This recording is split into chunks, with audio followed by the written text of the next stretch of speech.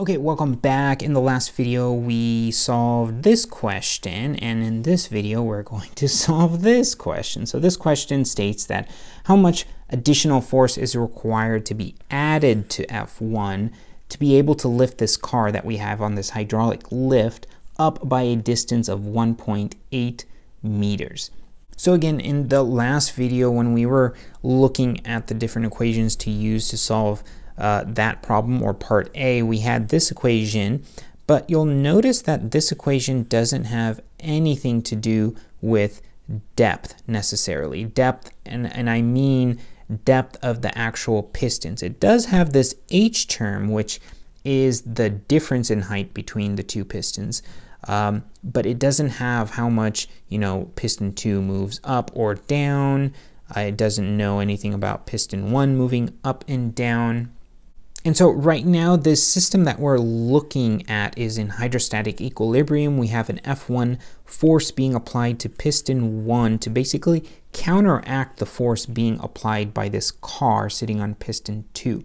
So this question right here, part B, is asking how much additional force is required to be added to F1 in order to lift the car up by 1.8 meters. And if you remember from the last few videos prior to this hydraulic lift example, we actually derived a lot of the equations that we're using here, including the one we used in the last video. So the equation that we want to use in this particular problem is this one.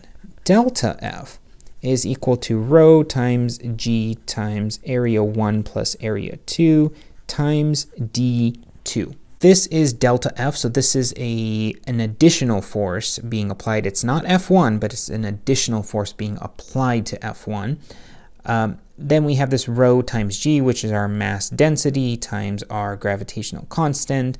Then we have this A1 plus A2 term, which is the area of the two different pistons added together. And then we have this D2 term. This D2 term really is the distance that piston 2 will move up. And that is how we derive that equation in the last few videos. But the important thing to remember is that this distance 2 is the distance that piston 2 is moving up. And so the question is asking how much additional force is required to move the car up, or piston 2 up, by 1.8 meters. So this 1.8 meters is what our D2 is going to be, and we can use all of these values to basically calculate delta F. So let's do that. So the very first term is this rho term, and if you remember from the last video, the rho, the mass density for the fluid contained inside of the hydraulic lift, was 900 kilograms per meter cubed. So that will be 900 kilograms per meter cubed times our gravitational constant, which is 9.81 meters per second squared. And then we have these two A1 plus A2 terms.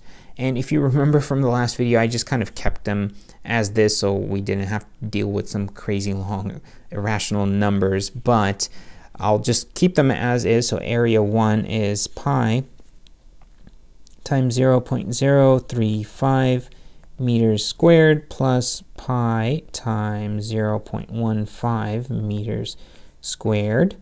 And then finally we have that D2 distance, and that D2 distance was 1.8 meters. So this was fairly simple. It's just more or less a plug and chug. We have all the values that we need on the right side, and if we just plug this into our calculators, we get delta F is 1,184.5 newtons. So that's the value of delta F. And remember, again, this is the additional force. So if we were to go back up to this hydraulic lift and we said, hey, we wanted to move piston 2, this is the original location of piston 2, and we wanted to move it up by a distance of 1.8 meters, then the additional force that we have to add to F1 is this 1,184 newtons.